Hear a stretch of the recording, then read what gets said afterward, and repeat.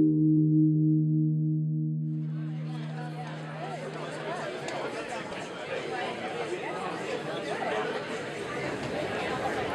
evening. That was booming. Well, we made it. Mad rush from the airport, and I'm glad that we have a large number of young people from our school here, and I'm really excited, glad that you came out. Welcome to the 2017 Highlands Latin School Community Lecture Series.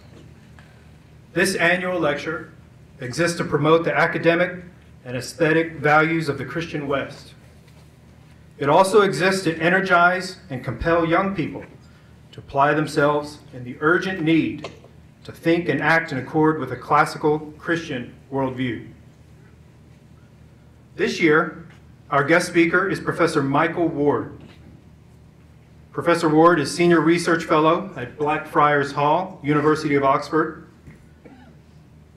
He is also Professor of Apologetics at Houston Baptist University. He holds degrees in English from the University of Oxford, in theology from the University of Cambridge, and a PhD in divinity from the University of St. Andrews. He's the author of the award-winning Planet Narnia, The Seven Heavens and the Imagination of C.S. Lewis, which is available for purchase tonight, if we have any left. And he's the co-editor of the Cambridge Companion to C.S. Lewis. From time to time in academia, a scholar puts forth a thesis which advances the study of a given subject very far and quickly. Professor Ward has done this in Planet Narnia. The explanatory power of his thesis, the wide support of his analysis from the corpus of C.S. Lewis's writings, and the logic of his masterful argument explain the composition, the occasion, and the reception of the Chronicles of Narnia. This evening, Professor Ward has graciously accepted our invitation to speak about Planet Narnia. Please join me in welcoming him to the podium.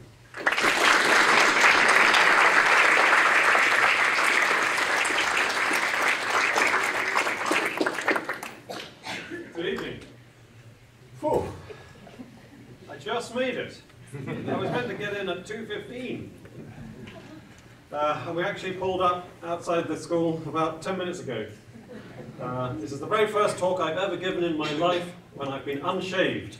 I was going to have a nice afternoon at the hotel and shower and prepare myself, and here I am instead, fresh from the car.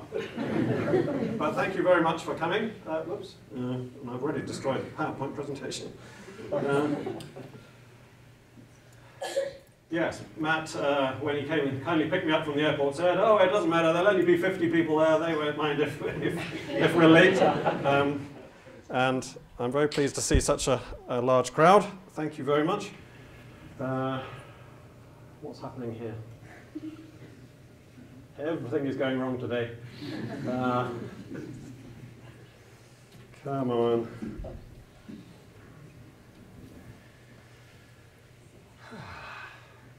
There we go. Right. When troubles come, they come not single spies, but in battalions. Good.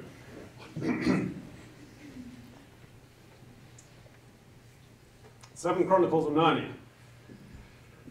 Can I quickly survey the assembled throng and ask you how many of you here have read at least one of these books or seen at least one of the movies? Wow, veritable forest of hands. Is anybody not putting up their hand? Don't be afraid, don't be ashamed. Really? Everybody? One?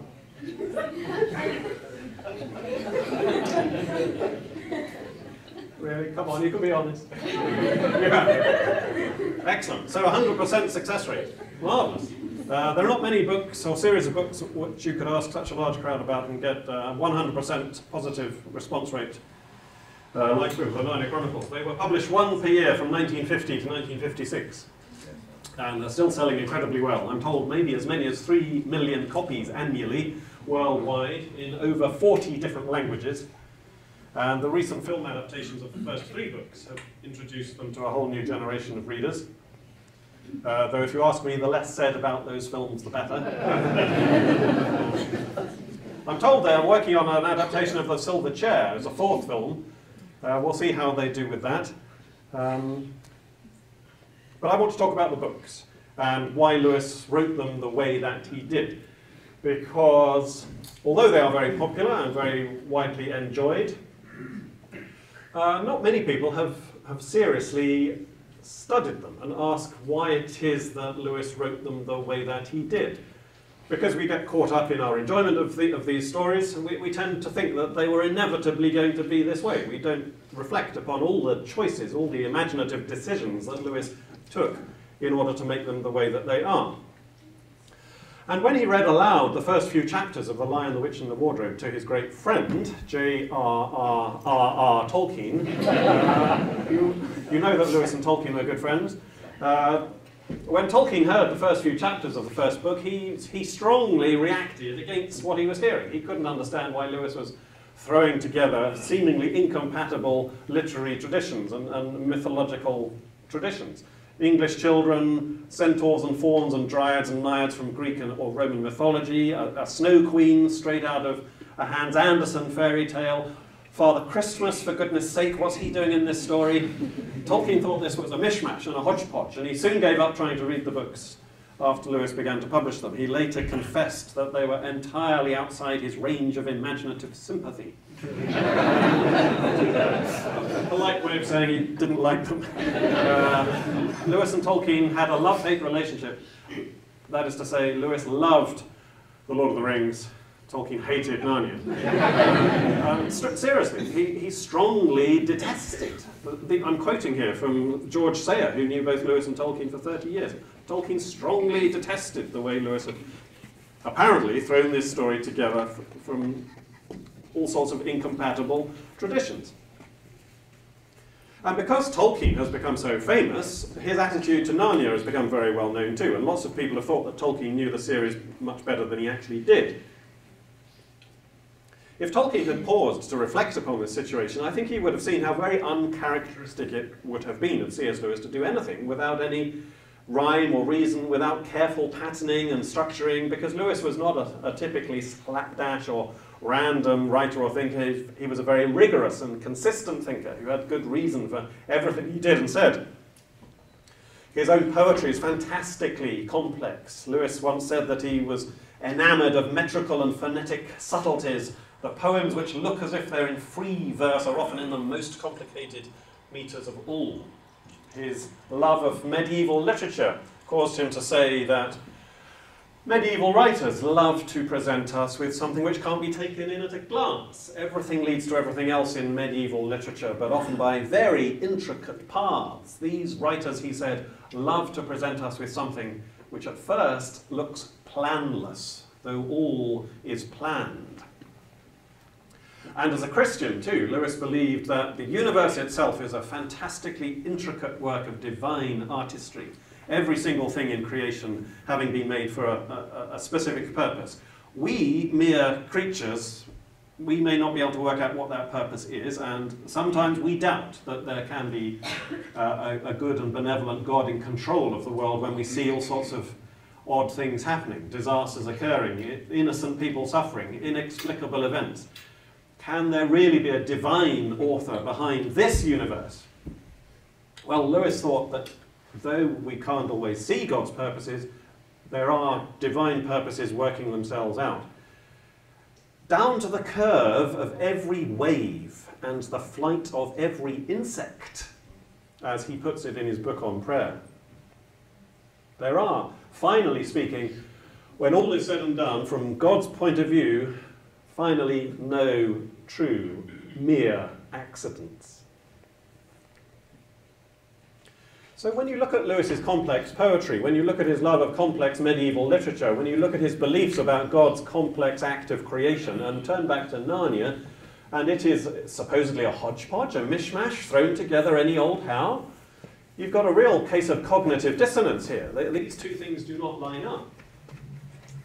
And lots of Lewis scholars and critics have pointed this out and said there must be an additional level of significance. It may not make much sense at the purely literary level, but surely at the biblical level there is a sense of coherence and design. Lewis once said that the whole Narnia series is about Christ. The whole Narnia series, he said, is about Christ. And the Christ character, Aslan, the Lion King, is indeed the only character who appears in all 7 books. And he is very Christ-like, particularly in these 3 stories, where we have in The Lion, the Witch and the Wardrobe a Narnian gospel story. In The Magician's Nephew we have a Narnian creation story. And in The Last Battle we have a Narnian final judgment. The biblical parallels in these 3 books are very clear and obvious. You can't miss them if you've got any biblical knowledge at all. But these are only 3 out of 7 books. This is less than half the series. What's going on in the other 4? Aslan is still present, and he's still Christ-like in various ways, guiding people, teaching people, the centre of each story. But there's no major element or episode of Christ's life or ministry that Lewis seems to be reimagining in these 4 books. You might have expected Lewis to give us a whole Narnia story about, say, the birth of Aslan as a lion cub into Narnia, like Jesus is born into Bethlehem as a baby. But you don't get that. You don't get a Narnian equivalent of the ascension of Christ. You don't get a Narnian equivalent of the day of Pentecost, when Christ sends his Spirit on the church. And perhaps you would have expected Lewis to do that sort of thing, given what he has done in these 3. But in these 4, what do you get? In Prince Caspian, you have Aslan entering the story amongst dancing trees before giving a great war cry. In The Dawn Treader, Aslan is seen scattering light from his mane at the eastern edge of the world, and Lucy earlier has seen him flying in a sunbeam. In The Silver Chair, Aslan doesn't actually come down to Narnia at all. He's confined to his own high country above the clouds, which doesn't seem a particularly Christian way of depicting your Christ character. If he's not incarnated into the magical world but is confined to a sort of heaven, that would be more like an Old Testament way of depicting your divine character. And in The Horse and His Boy, Aslan is mistaken for 2 lions, or maybe 3 lions, and he does a great deal of dashing about in that story. You may remember he says there was only 1 lion, but he was swift of foot. So why did Lewis make the decision in this book to depict Aslan as swift of foot? I don't recall Jesus in the New Testament being described as a notable sprinter or having a special ministry to athletes. So why did Lewis make that imaginative choice? You don't ask these questions while you're caught up in the story, but it's worth reflecting upon them when we're gathered together for an event like this to try to work out what Lewis is really up to. Because, as I've already said, he loved intricacy and complexity of all kinds. He loved literature which at first looks planless, though all is planned. He wrote poems which look as if they're in free verse, but are in the most complicated metres of all. So when we turn to the Narnia Chronicles from this biblical point of view, trying to find some sort of intricacy, coherence, design, well, perhaps we do a little bit better than when we're just considering them from the literary point of view, but we still don't have an overarching, particularly evident, imaginative blueprint that Lewis seems to be working to.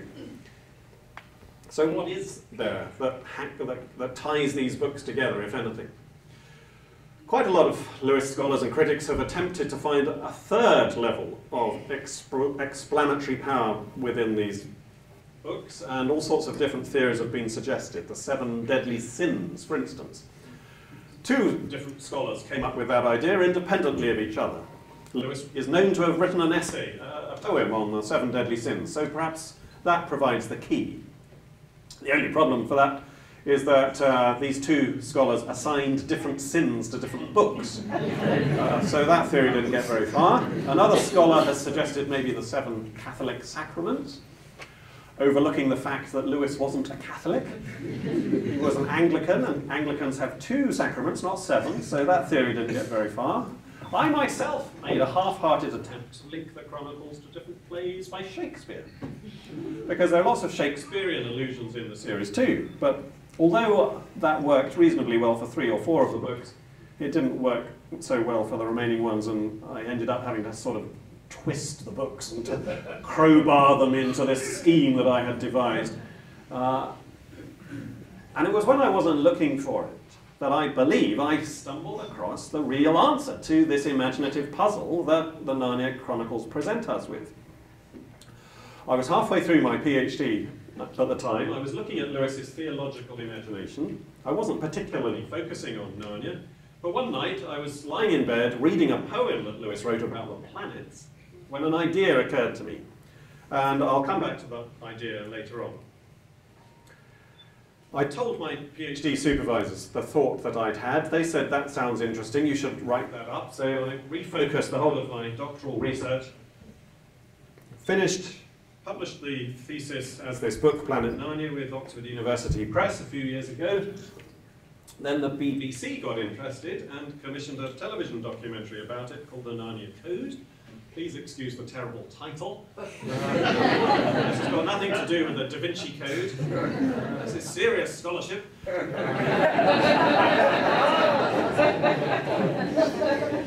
Well, I believe it is. I'm sure it'd be interested to see what you make of it. It is a very big claim that I'm making, that Lewis had a secret imaginative blueprint to the Narnia Chronicles which he told nobody about, not even close friends like Tolkien, and which nobody else spotted for 50 or more years until I came along and spotted it myself.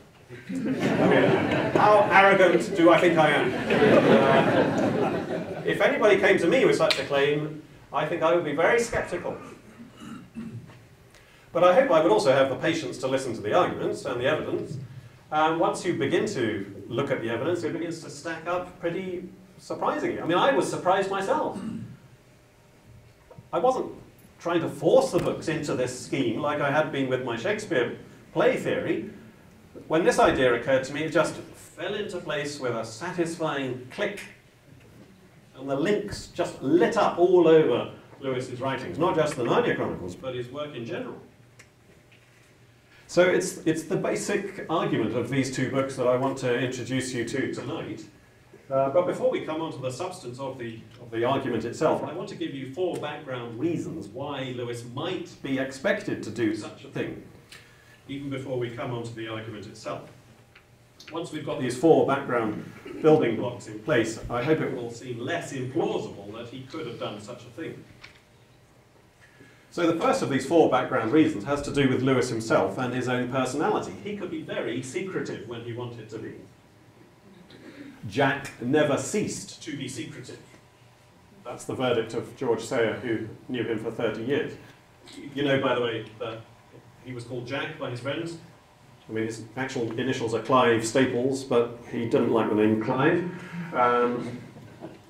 He would want to be known as a small metallic stationery product. So Staples wasn't ever his name either. Everyone called him Jack. Jack never ceased to be secretive. If we're looking for examples of his secretiveness, the most obvious is the fact that when he got married in his late 50s, he kept his marriage secret for the best part of a year. Have you seen the film Shadowlands? Do you know about this? He got married and told nobody about it. Not even close friends like Tolkien. It was a secret wedding. A man who can keep his marriage secret can keep anything secret. But there are plenty of other examples too of his secretive personality. He wrote an autobiography, Surprised by Joy, which left out so many important things that one of his friends said, Jack, you should not have called this Surprised by Joy. You should have called it Suppressed by Jack. So this is the kind of man we're dealing with. He could keep secrets when he wanted to. So from that sort of temperamental or psychological background point, we turn to our second background point, which has to do with theology, and this verse from the letter to the Colossians. For all things were created through Christ, and for Christ, and in Christ, all things hold together. Lewis was interested in this verse. He paraphrased it in one of his books as, Christ is the all-pervasive principle of cohesion, whereby the universe holds together. Christ is the all-pervasive principle of cohesion, whereby the universe holds together. Now remember, he says that the whole Narnia series is about Christ. And when we hear Lewis say that, we tend to think immediately of Aslan, the incarnate Christ figure, the localized divine representative. We tend not to think of this Christological truth, the idea of Christ as the Logos that has brought all things into being and in whom all things hold together. That Christological or theological truth is a much harder thing for an author like C.S. Lewis to depict in a story, because this would have to be all-pervasive. This would have to be in every part of the story at once, not just localized in the representative figure. How would Lewis do this if he was going to try? It's a very difficult thing, not just to depict, but even to conceptualize, because if all things hold together in Christ, then our very understanding of Christ holds together in Christ. We can't, in that sense, step outside Christ and look back at him as if from some Christ-less point of view. There is no such point of view, because all things hold together in Christ. To try to find a Christless vantage point would be to step into the void. We can't do that. Lewis homes in on this predicament that we find ourselves in his book Miracles, where he says, "The fact which is in one respect the most obvious and primary fact, and through which alone you have access to all the other facts, may be precisely the one that's most easily forgotten. Forgotten not because it's so remote and abstruse, but because it's so near and so obvious. And that is exactly how the supernatural has been forgotten. The divine nature is closer to us than we are to ourselves. We know God before we know anything else whatsoever. And because of that, because God in this sense is the ground of our very being, the presupposed truth that gives us access to all the other truths, for that very fact it can be overlooked. So how would Lewis depict an all-pervasive but overlookable divine presence? Keep that question in mind. Our third background point is the kappa element in romance. This is the title of an essay Lewis wrote, and kappa means, well, it's the initial letter of the Greek word krypton, which means cryptic or hidden. And romance here means a story, not a love affair. Lewis wrote an essay called The Hidden Element in Story. This should alert us to the possibility that there may be more going on in Narnia than meets the eye. The only problem is that he never published this essay under this title, and most people don't know that it exists. It exists in note form, and he later wrote up those notes under a different title, On Stories. And On Stories he says this: to be stories at all, stories must be series of events. But it must be understood that this series, the plot as we call it, is only really a net whereby to catch something else. The real theme may be, and perhaps usually is, something that has no sequence in it, something other than a process, and much more like a state or a quality. Now, there are stories which are all plot and no atmosphere. Think of your typical Agatha Christie whodunit murder mystery. Very carefully plotted book. You read it to find out who did the murder. Once you've found out that, you have really got everything that Agatha Christie has to offer you. You tend not to read Agatha Christie more than once. But a great novel, like Pride and Prejudice, say, you will read dozens of times in the course of your life. Not because you've forgotten the plot, you can remember well enough that Elizabeth Bennet marries Mr. Darcy. I'm sorry if that's a spoiler for anybody. But you don't read the book in order to find out what happens, because you can remember that well enough. You reread the book in order to enjoy being in that world. You like the Austen world. You like breathing that atmosphere. Because Jane Austen is a great novelist, and she gives us not just the sequence of events, but a whole three-dimensional, believable world in which we can live and breathe as we read. And we just like going to that place, imaginatively speaking. But the interesting thing is that while you're in the story, while you're living the story, you're not reflecting upon the Austen world. You are inside the Austen world. I mean, you might close the book and reflect upon how very cleverly Jane Austen did that particular thing on that particular page in order to generate that atmosphere. But while you're, while you're in the moment, you don't think those thoughts. Therefore, the atmosphere is effectively hidden from you by virtue of the fact that you're inside it. Just like the divine presence in the real world is effectively overlookable because we are inside it. If you want to hide something, put it in the open. Put it where people will walk past it every day of their lives, they'll never give it a second glance. So that's our third background point, the kappa element in romance. And now fourthly, transferred classicism. This is a term that Lewis coined when he was writing a review of the Oxford Book of Christian Verse. And he's talking about how Christian poets, up until as late as the 17th century, would, when they're writing their Christian poetry, their Christian plays, they would actually fill their Christian literature with classical characters. They would reach back into the classical mythological past, ancient Greece and Rome, and they would find there certain characters like Zeus or Jupiter or Venus or Apollo. They would transfer those characters into their Christian literature and talk about Christian themes, but by means of classical paganism. And everyone was in the secret, Lewis says. Everybody knew that this was what was going on. And this is indeed the best way, Lewis says, of talking about religious themes which can be explored imaginatively, but not necessarily devotionally. God, the Christian God, Lewis says, will often appear in medieval literature, but masked, dressed up as Jupiter or Apollo or whoever it may be. God will appear, but incognito. And in a sense, what Lewis is talking about here has a kind of scriptural precedent in what we find St. Paul doing in the book of Acts, when he quotes pagan poets. Remember, Paul says, God is not far from each one of us, for in him we live and move and have our being. As even some of your poets have said, we are indeed his offspring. And Paul is here quoting, I'm told, Aratus and Epimenides, two Greek poets who were writing poems about Zeus. And the original said, in Zeus we live and move and have our being, for we are indeed Zeus's offspring. Now, of course, St. Paul isn't advising the Athenians to start worshipping Zeus, but he's just using the Athenian understanding of God in order to transfer it into his presentation of the gospel so that he can make some headway, so he can make some traction. And that's somewhat similar, not exactly the same, but similar to what the medieval writers would do later on by exploiting pagan tropes, pagan characters for Christian ends.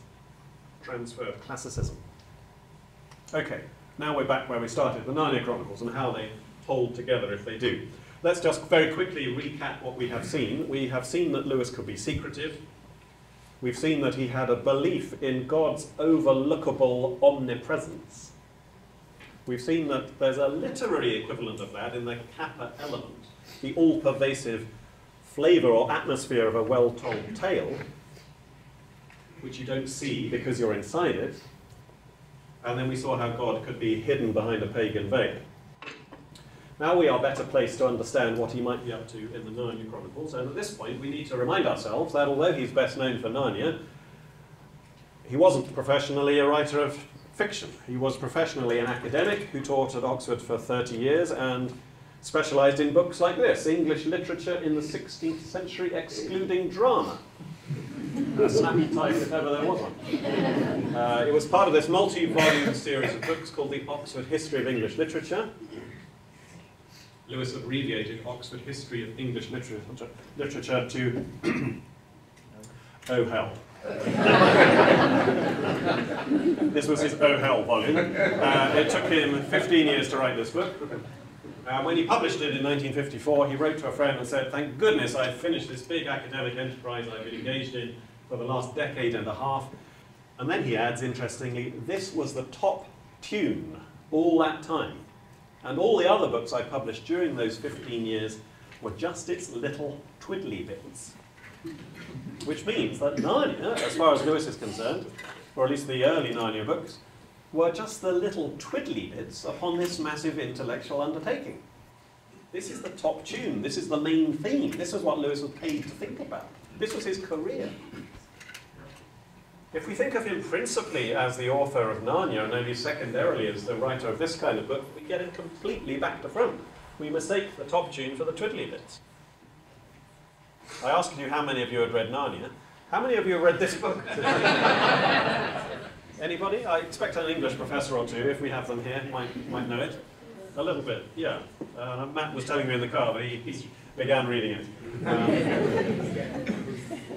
It is worth reading, actually. And if ever you do read it, you'll find that it opens with a long discussion of this chap, Nicholas Copernicus, who slap bang in the middle of the 16th century revolutionized astronomy with his theory of the heliocentric cosmos. And Lewis was interested in this because obviously the kind of cosmos that you believe yourself to be living in will have a major effect upon the kinds of literature that you write. Because, you know, the universe that you believe yourself to be living in will be the backdrop, the presupposed backdrop against which you tell all your tales. That's why he starts by talking about astronomy. Copernicus is kind of a big deal. It's a theme that he returns to in his last academic book, The Discarded Image. In this book, he 3 times asks his readers to take a walk under the sky at night and to look up at the night sky as if they still believed in the pre-Copernican universe, as if they still believed that the Earth was static and central. These days, in the 21st century, when you look up at the night sky, you think you're looking up into empty space. But that word space would not have been available to you before the time of Copernicus. It's a 17th century word. You would have felt that you were looking up not into space, but into the heavens. Earth was static and central, and it was surrounded by concentric spheres, each sphere with its own planet, and each planet with its own influences that it would shed upon the Earth, and upon people and events, and even the metals in Earth's crust. And these are the 7 heavens. The Moon, Mercury, Venus, the Sun, Mars, Jupiter, and Saturn. These are the 7 planets, the 7 wandering stars that can be seen with the naked eye. This is before the discovery of Uranus or Neptune, let alone the ill-fated Pluto, which has recently been relegated to the status of a dwarf planet. And Pluto's recent relegation reminds us that planets come and planets go as astronomy develops. And our image of the cosmos is not fixed. It's always developing as new information comes to light. And this is how it was believed to be for centuries, millennia, until Copernicus revolutionized astronomy. These are the 7 wandering stars, and all the other stars are fixed in their constellations. This is a slightly more detailed diagram of that cosmos as it was believed to be.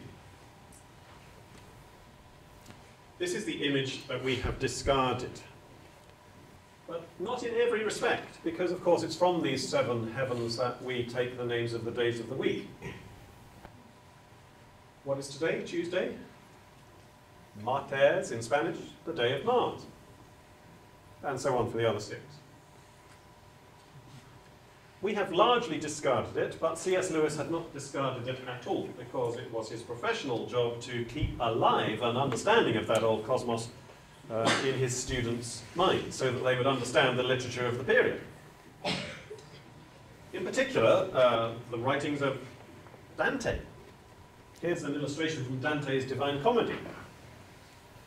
In the Divine Comedy, the pilgrim mounts up through the 7 heavens, doesn't he, in the Paradiso? And here are the 7 planetary gods and goddesses in the order of the days of the week. The sun for Sunday, the moon in her silvery gown for Monday, Tuesday, Mars for Martes in his helmet and his chainmail, the god of war. This is Mercury for Miércoles, Wednesday. We know he's Mercury because you see those wings on his heels there. Mercury the messenger, swift of foot. Then we come to Jupiter. That rod over his shoulder there is not just any old stick. It's the kingly scepter the sign of royal monarchical authority, because Jupiter was above all things the king, symbolically, in medieval thought. Here we come to Venus for Friday, Viennese.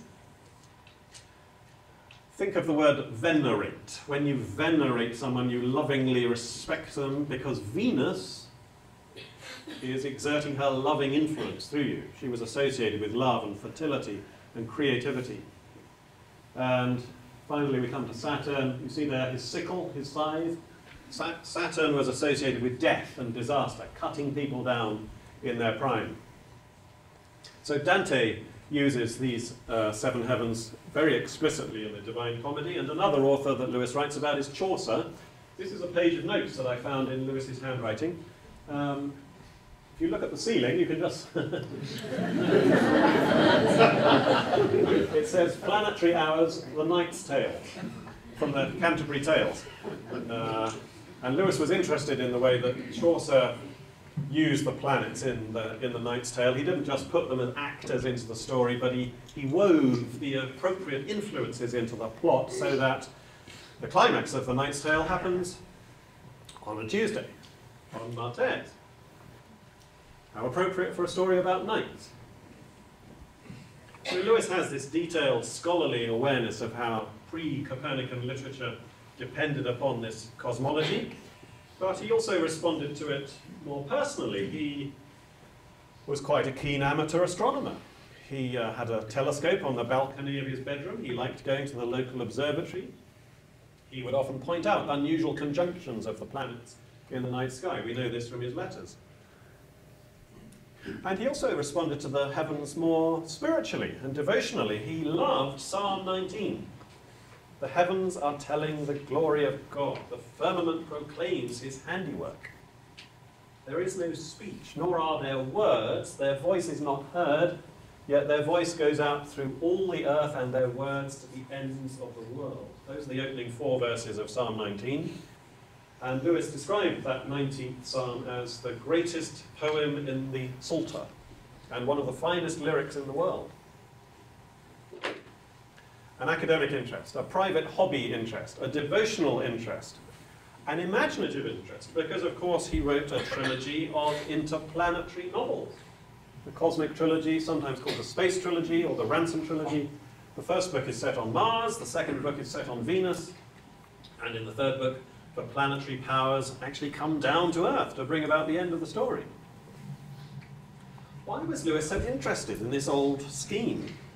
He said this: the characters of the planets seem to me to have a permanent value as spiritual symbols, which is especially worthwhile in our own generation. Of Saturn, we know more than enough, but who does not need to be reminded of Jove, Jupiter? Now, this is a very important quotation for my argument.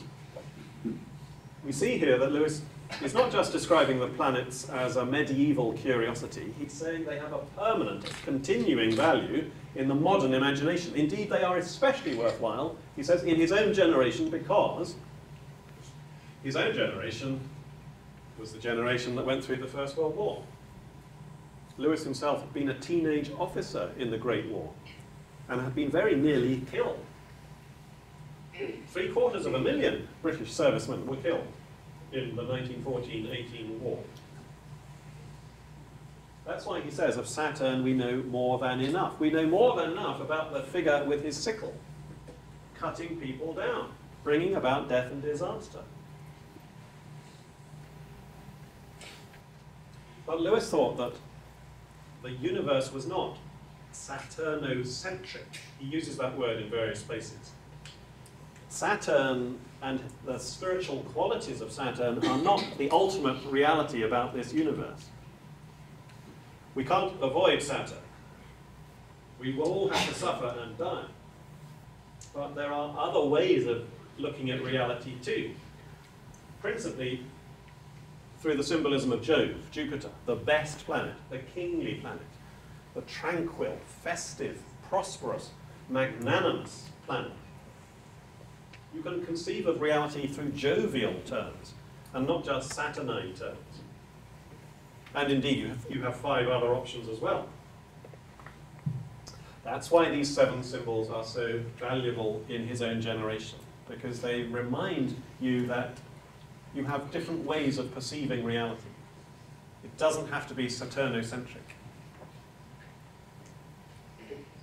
So when Lewis came to write the Narnia Chronicles, I believe he used these 7 spiritual symbols again.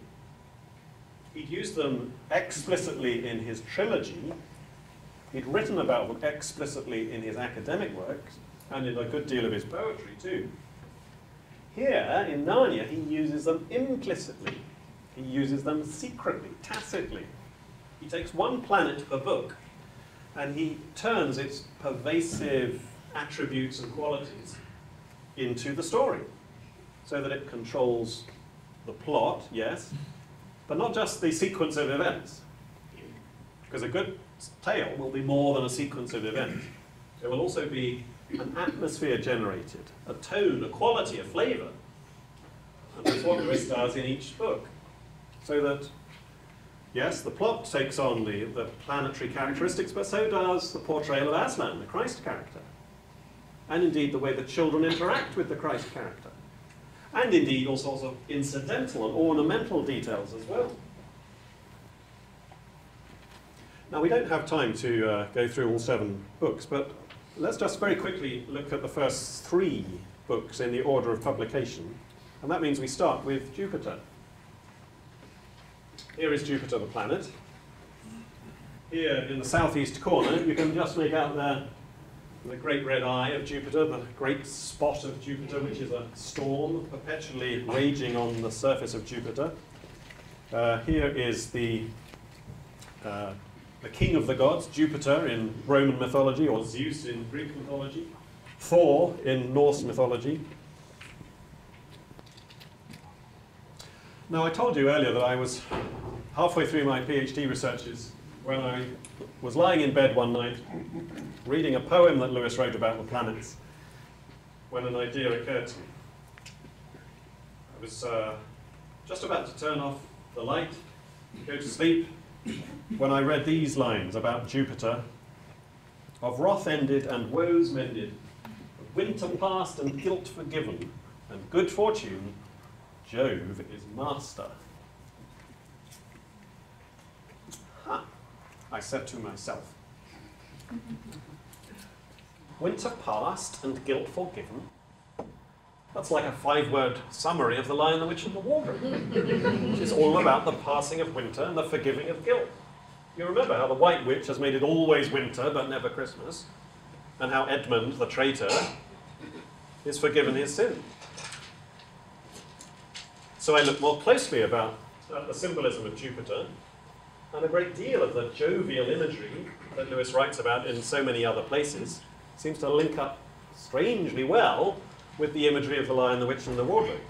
Principally kingliness. We've seen the scepter in that image, and we know that Jupiter is the king. Remember how Aslan is introduced in The Lion, the Witch and the Wardrobe. The children in this first book don't know who he is. They think he might be a regular man, but they're told he's not a man, he's the king of the wood. That's the very first description given of him. He's not safe, but he's good. He's the king. And we're told later that he's got all these kingly accoutrements. He's got a royal standard, a royal crown, a royal pavilion, and he ends up crowning the children. And he declares to the children, once a king in Narnia, always a king in Narnia. Once a queen in Narnia, always a queen in Narnia.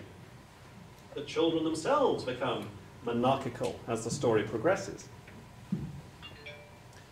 Okay, we've got the passing of winter. We've got the kingly theme.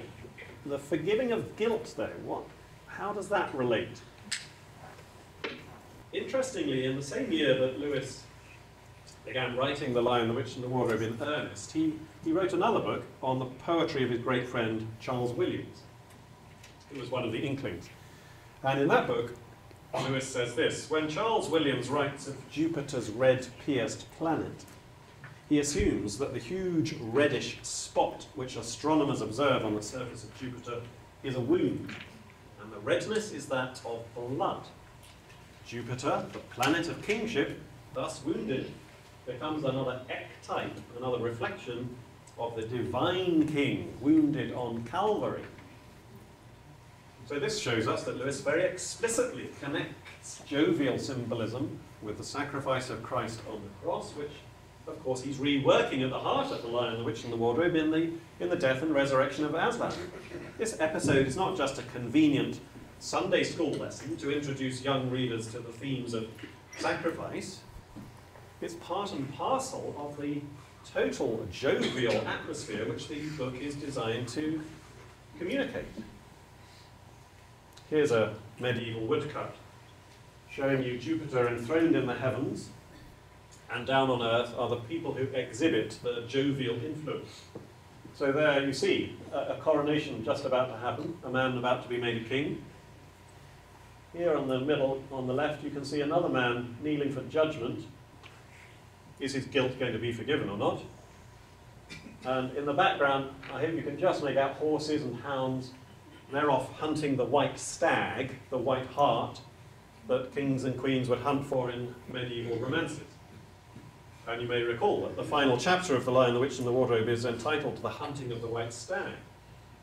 Wherever we look in this first book, we find a strange amount of jovial influence exerting itself. But you might say that because Lewis was so steeped in all this imagery that it just arose unbidden to his mind, that it was almost accidental. And for the sake of argument, let's grant that point. But when we turn to Prince Caspian, we find that this is a strangely martial book. Mars makes his influence felt all over this story. Principally in the military events, because Prince Caspian is a war story, and if you saw the recent film version, you may remember how they went to town on the battles. The word martial itself appears several times in Prince Caspian, but never again in any of the other Narnia books. But you might say there are battles in certain other of the Narnia Chronicles, so why would this be a peculiarly martial story? Well, it's partly the centrality of those military events. But what clinches it actually has nothing to do with battles, but everything to do with trees. You see the trees here on the cover of the book. Perhaps you remember how Lucy tries to wake the trees, and the trees come to the battle at the end of the book. Why all these trees? Is it just evidence of Lewis throwing the story together any old how? Hodgepodge, mishmash, like Tolkien supposed? Well, I had no knowledge of this, because my own classical education is very weak. But as soon as I began digging, I found out very quickly indeed that Mars, in Roman mythology, was not always and only the god of war. He was originally the god of woods. He was known as Mars Silvanus. And here's a mural from Pompeii showing you Mars in both capacities at once. So he's the god of war, yes, he's got his spear and his shield and his helmet, but he's standing against a backdrop of burgeoning vegetation. He was known as Mars Silvanus. And here in an image from Prince Caspian, we see both elements, the warring aspect and the woodland aspect in a single picture. The single combat in the foreground, and in the background you can see the gathering trees. Lewis calls them dryads and hamadryads and sylvans.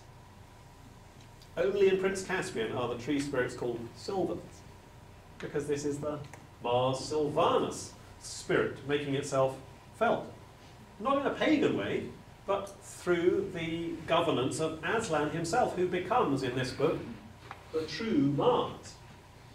He utters the great war cry, but he's also the one in whose presence the trees come alive. And the boys harden into knights as they come to love and respect and obey Aslan, and the girls romp in the bacchanalian revelry with the swaying trees and the growing vines. Boys and girls take on the martial properties themselves as the story progresses. And even seemingly random little details help generate the atmosphere. You may recall that right at the start of the story, the children discover a discarded chess piece in the ruins of the castle. Now this chess piece is totally unimportant. It could have been an unspecified chess piece. It could have been a chess bishop, a chess pawn. But what is it? A chess knight with a little red ruby eye. It has to be a chess knight, because knighthood, gallantry, chivalry All things martial are the inner meaning of this story. It has to be a chess night just as Chaucer's Knight's Tale had to conclude on a Tuesday. The Voyage of the Dawn Treader is the sun story.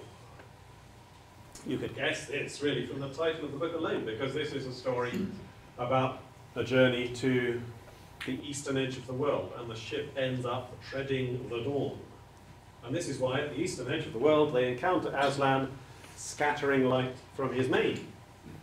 This is why Lucy has seen Aslan flying in the sunbeam towards her. This is why they come across the island with the magic pool that turns things to gold, because gold is the sun's metal. This is why Aslan is described at one point as shining as if in bright sunlight, though the sun had in fact gone in. Because Aslan in this story is the true sun. He's the, you might say, the light of the world, to use a very biblical term. What clinches it, though, is not all this imagery to do with sunlight and gold, but imagery to do with dragons and the defeat of dragons. The ship itself is shaped like a dragon. Eustace, you may remember, is turned into a dragon. They meet the great sea serpent. There are several other dragons too when you begin to look. Why all these dragons? Is it evidence of Lewis just slopping the story together any old how? Mishmash, hodgepodge? Again, I didn't know this because, as I say, my classical education is weak. But as soon as I began researching, it soon became apparent that in Greek mythology, the god of light is Apollo, and Apollo was famously a slayer of dragons. This is an image of Apollo. He's looking at that miniature dragon, that lizard, and he's killing it with the beams from his eyes. If you know your Homer, Homer's hymn to Apollo is all about the killing of a dragon. Now here is a still from the recent terrible film version. This is Eustace's eyeball, when Eustace has been turned into the dragon. And there you can just make out the reflection of Aslan. He's going to come and rip off the dragon skin and turn Eustace back into a boy again. Because Aslan in this story is the true Apollo, the true god of light. Everything in the story is cohering around this theme. That's the imaginative blueprint. Let me just list the remaining 4 books. The Silver Chair is the moon story, full of silver, the moon's metal, full of wetness and wanderings and lunacy. The Horse and His Boy is the Mercury story, full of running, racing, swift of foot characters, words, language, boxing, theft, twins, a whole matrix of mercurial qualities. This is why Aslan is swift of foot in this story, because he's the true Mercury. He's the divine word, living and active, to use biblical terms. And Lewis could have got all these images directly from the Bible. We've seen the light of the world. Under Mars, he could have talked about the Lord of hosts, mighty in battle. Under Jupiter, he could have talked about the King of kings and Lord of lords. All this symbolism is to be found in the scriptures, but Lewis doesn't just start and stop with the scriptures. He starts in the biblical foundation, yes, but he goes a long way round through classical mythology and medieval cosmology, enriching this biblical symbolism as he goes, before returning to a fully scriptural conclusion.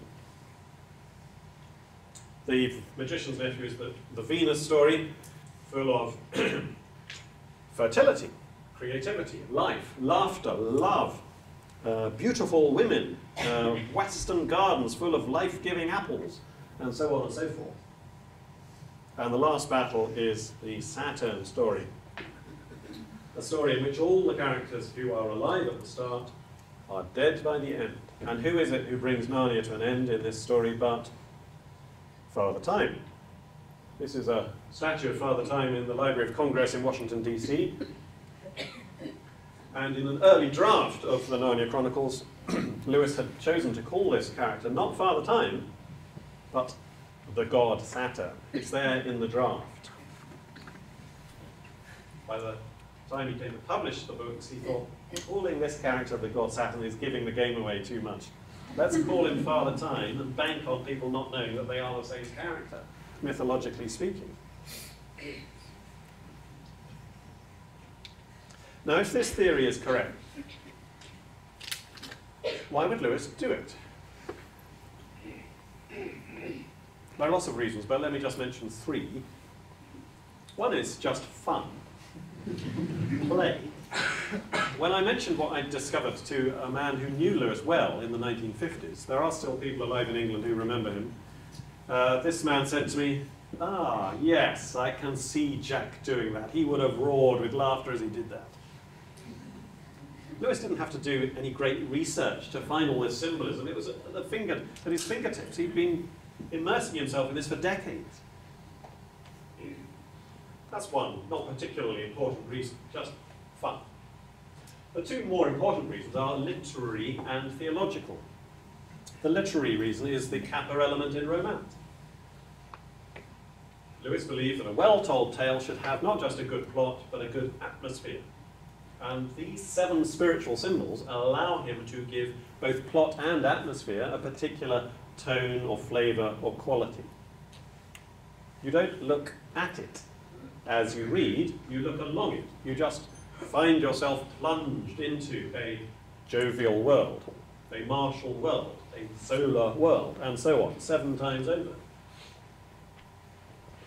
It makes for a very rich and enjoyable and various reading experience. But the fundamental reason, I think, is theological. Lewis said that the whole Narnia series is about Christ.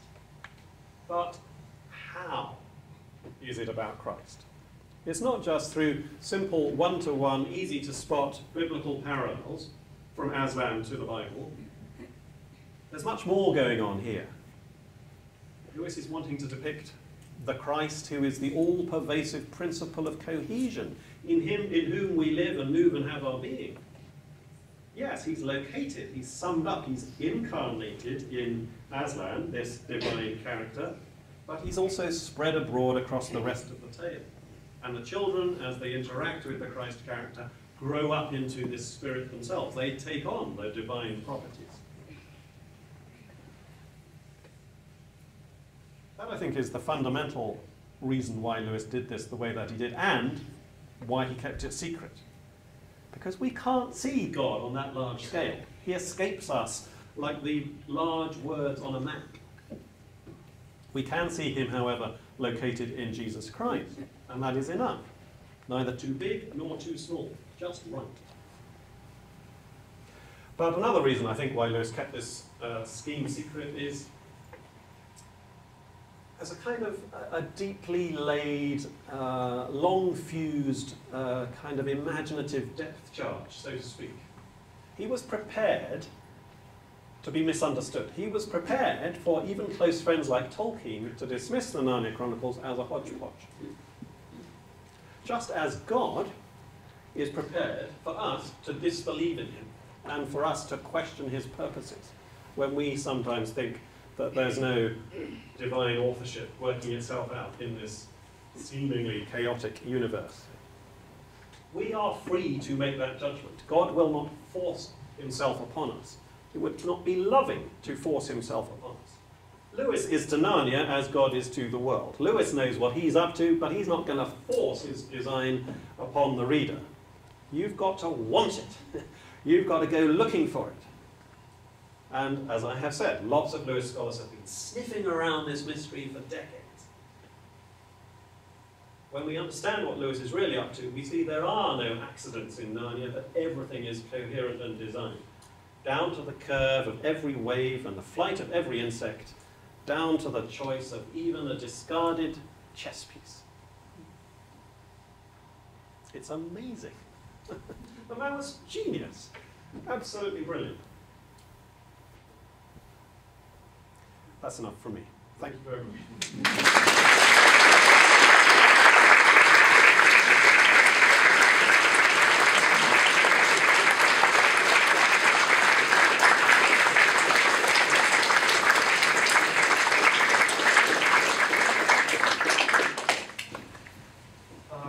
Hopefully that has piqued your interest, and hopefully you have some questions. So just for a short period of time, if you do have questions, if this mic is up and running, I would like for anyone who has a question to go to this mic. If it's difficult for you to get there, I understand because it's crowded, then please just stand, state your question loudly. and Professor Ward will be happy to answer. Yeah, fire away. Anybody got anything they want to ask? Yes, sir. I just wanted to ask if, I guess he had in mind writing all 7 books right from the beginning. I always thought it was just sort of, I'm going to write the sequel, that type of thing. The question is whether he had all 7 books in mind when he started. And actually he didn't, no. He says quite clearly in a letter that when he started out, he only had 1 book in mind. He didn't know there was going to be a whole series. And some people have said to me, well, doesn't this frustrate the argument? But my argument isn't that he had a 7-book series in mind. My argument is that he started out wanting to write a Jupiter story. He wanted to write a jovial themed story because who does not need to be reminded of Jove? That's one reason. Partly because he himself used jokingly to say that he'd been born under Jupiter. In his university lectures, he would often say, those born under Jupiter are apt to be loud-voiced and red-faced and jolly, and he would then pause and add, it is obvious under which planet I was born. Because he himself was just like that. Florid-faced with a booming voice and a hearty laugh, a very jovial character. So he sets out with the intention of writing 1 jovial book. And having written 1, he tries a 2nd, and then a 3rd, and then a 4th. And I think it was apparently only after he'd written 4 that he decided he was going to do all 7. So the series did indeed grow incrementally, but it's worth pointing out that he had actually finished the first 4 books before he published the first. So he was able to go back and make adjustments for the series once he knew there was going to be a series. When I wrote the line, I did not know I was going to write any more. Yeah. Then I wrote Caspian and the sequel, and still didn't think there would be any more. Yeah, that's right. But after 4, it seems that he made up his mind. But he doesn't say in that letter that actually the 2nd book that he began writing was not Prince Caspian, but actually The Magician's Nephew. That was the 2nd book he started. But he couldn't find the right shape for The Magician's Nephew, so he set it aside. And actually, The Magician's Nephew was the last book that he completed, though it was the 6th book that he published. So the order in which he began them, the order in which he published them, the order in which they relate to the order of Narnia history, they're all different. So in that sense, the series did grow in an unplanned way, yes. But each particular book, I think, is very carefully planned within itself. Yes, sir? If I could ask that you comment a bit further on the twiddlings.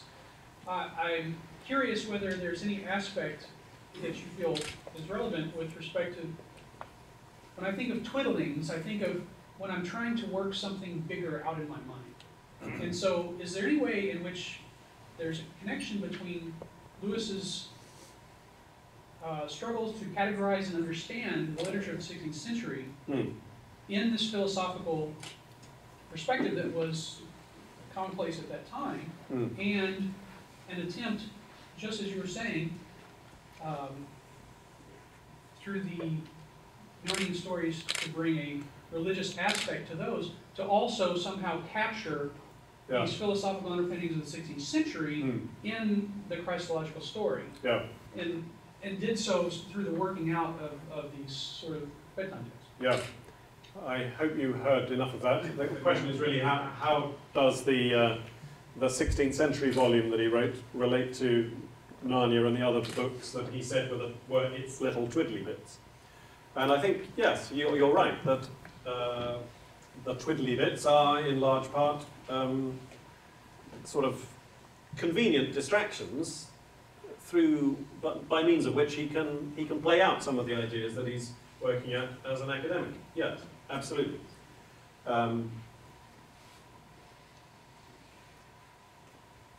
Yeah, it's not just the Narnia Chronicles either, but the Screwtape Letters, the Mere Christianity broadcast, the Abolition of Man, and a good deal of those other, the other famous the other books for which he's now much more famous, were written during those 15 years.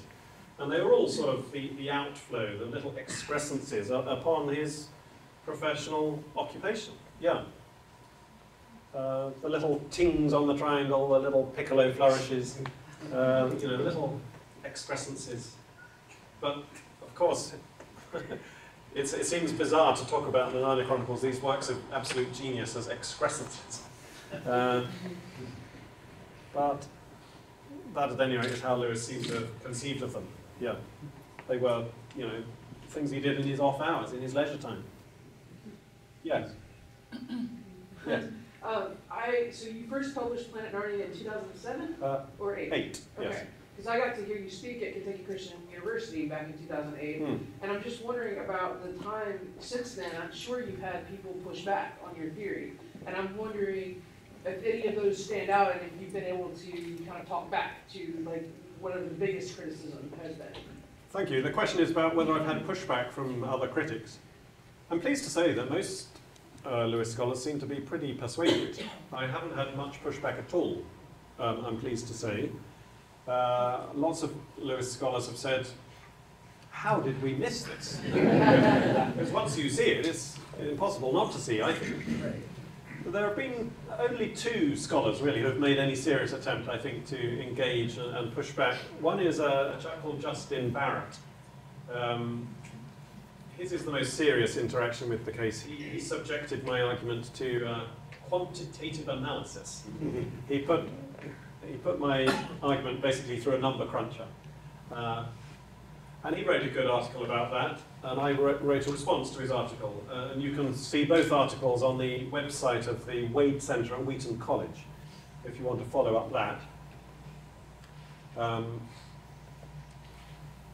Another scholar called Devin Brown from Asbury, I think he is, has said, but aren't you just cherry-picking your symbols, your moments? Because, I mean, look at Prince Caspian. At the end of Prince Caspian, there's that lovely moment when all the children snuggle up to Aslan and they fall asleep, and Aslan spends the entire night staring at the moon.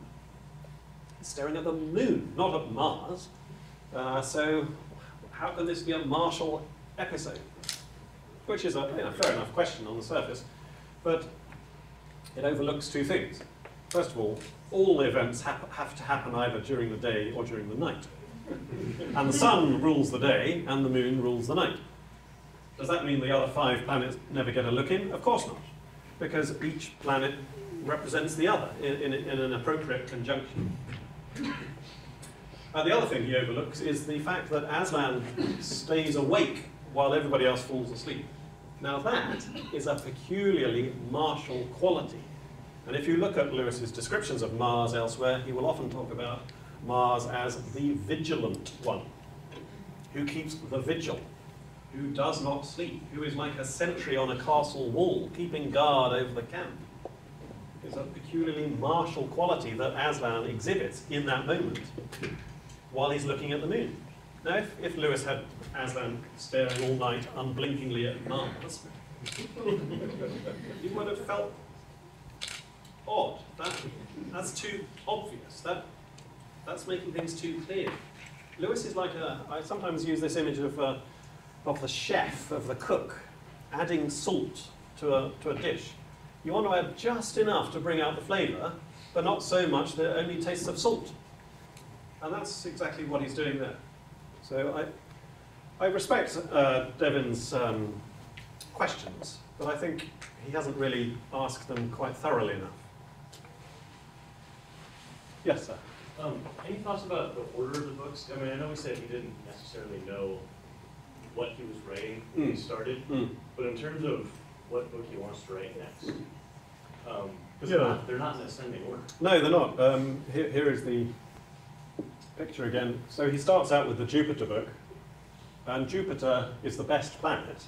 That's why he wants to start with that. It's the one which is, he thinks, most in need of imaginative rehabilitation in the Saturnine 20th century. But inconveniently, Jupiter is neither the first planet nor the last planet. So it's not like he could start at the top and work his way down, or start at the bottom and work his way up. He's starting with the 6th place planet. So where does he go after that? It's interesting to me that he did turn to The Magician's Nephew second. And The Magician's Nephew, being the Venus book, is the book of the 2nd best planet. Venus is Fortuna Minor, as Jupiter is Fortuna Major. So you might say there's a bit of an obvious order in that choice, but I've not myself been able to work out any particular pattern to the series, except that he starts with the best, Jupiter, and he ends with the worst, Saturn, and they bookend the series quite nicely. The intervening 5, if there is a pattern to those, I've not been able to work out what it is. But I wouldn't be surprised if there is a reason, because the more I've tried to follow in Lewis's footsteps, imaginatively speaking, the more I've discovered that whenever you can, you sort of find a reason, it is there to be found. And it's just maybe the case that, you know, the key letter where he gives the game away hasn't survived, or the key conversation where he might have mentioned the ordering was never recorded. So there are certain things which are just lost to the mists of time, I think. But the level of detail that he does go into is really staggering at times. And it's been delightful when I've been able to, you know, trace it out. Yes, sir? Do we know what Charles Williams thought of the Narnia Chronicles? Well, he didn't live to see them, actually, because Williams died in 1945, and they weren't published until the 50s. Do you think that he owes anything to Williams, the idea of the coherence and the... Yes, quite possibly. The coherence, the idea of participating in one another's burden, or participating in one another's burdens, you might say, is an aspect of the spirituality of theosis, to give the technical term, by means of which the children begin to participate in the divine attributes. You could say that's a kind of coherence itself. The most particular connection I've seen between Williams's influence on Lewis and the Narnia Chronicles is in The Magician's Nephew, because there's a lot of Williams' understanding of Venus at work in The Magician's Nephew, I think. Yes, sir. My fantasy dinner includes Jack Lewis and Gene Roddenberry, and you. What kind of conversation do you imagine the two of them having? Gene Roddenberry is the Star Trek guy? Yeah. Who utilizes a lot of the classicism resource in a number of Star Trek episodes. Yes. And sequence, I doubt that Lewis was affected by Gene Roddenberry, but I really suspect that Gene Roddenberry was influenced by Lewis. I had a long conversation with Gene Roddenberry on the phone. I wish I had thought to ask him that. Yeah. But where do you think that conversation would go between the two of them? I honestly don't know. I mean, Lewis did pay quite a lot of attention to science fiction developments in the 20th century. He subscribed to, you know, American magazines of scientific fiction, and kept a watching brief on developments in America. But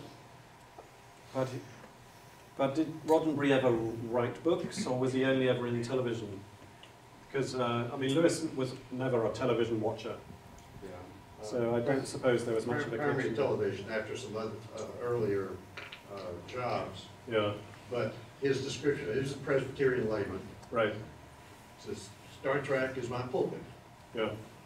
And he could and did address every moral issue you can name. Yeah. With a resolution that, if not overtly Christian, at least was compatible. Yeah. I just really believe that he had read enough Lewis to take his Well, wagon train to the stars. quite probably. But I don't think Lewis never refers to Gene Roddenberry, I'm sure.